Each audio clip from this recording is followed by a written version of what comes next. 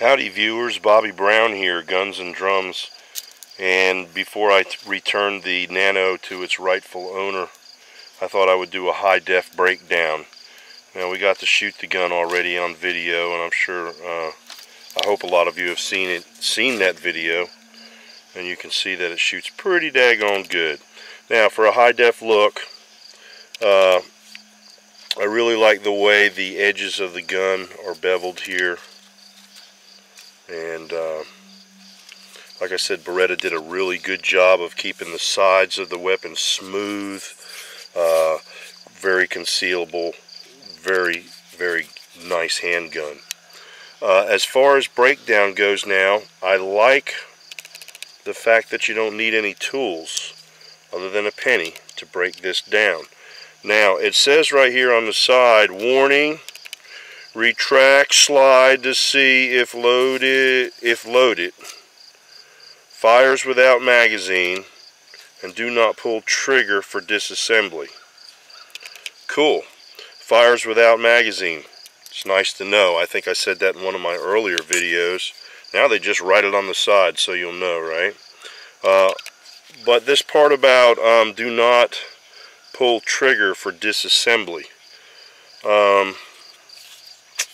That's a little bit weird, because I'm just wondering if dry firing the weapon is okay. But anyway, the decocker's easy enough on this little boy, this little bad boy. You're gonna push that right there with a sharp object, and you'll hear it decock, if it were cocked. It is not cocked. Let's clear the chamber. It's cocked now. Let's decock it.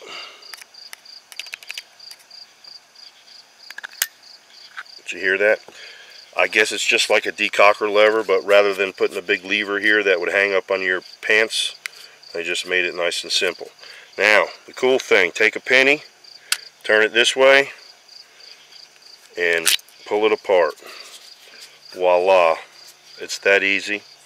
So don't dry fire it. Make sure that you use a sharp object or a pin or something to decock it right there with that little decocker.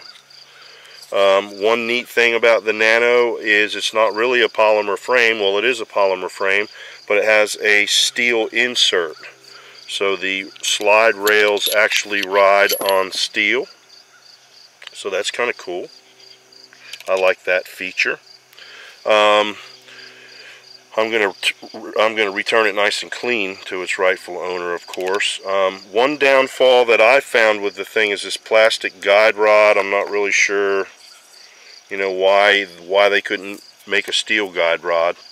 But when you're reassembling this bad boy, I noticed that that plastic guide rod will actually flex a little bit. So you want to be really careful. And when you put it in here, you need to notice that it is bending a little bit. I mean, it is flexing a little bit because it's not steel. So I noticed when I put the little Nano back together, once you get it started on the slide here, if you just kind of straighten out that guide rod, it'll go right back together, or at least it should. There we go.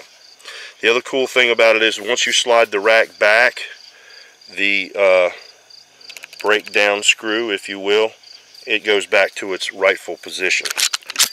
So once you put the slide back on and you rack it back one time, there's no need to take your penny and return the screw because it sets itself. So once again, real quickly, you're going to break this thing down. You got to decock it. Shh, Mr. Crow, give me a break here. I'm trying to make a high-def video. Decock. You heard that. Screw halfway with a penny. Comes right off. Everything is bing, bang, boom. Hope you enjoyed this high-def breakdown of the Nano. Thanks for watching. Bobby Brown here, Guns and Drums. Make sure you keep it pointed in a safe direction.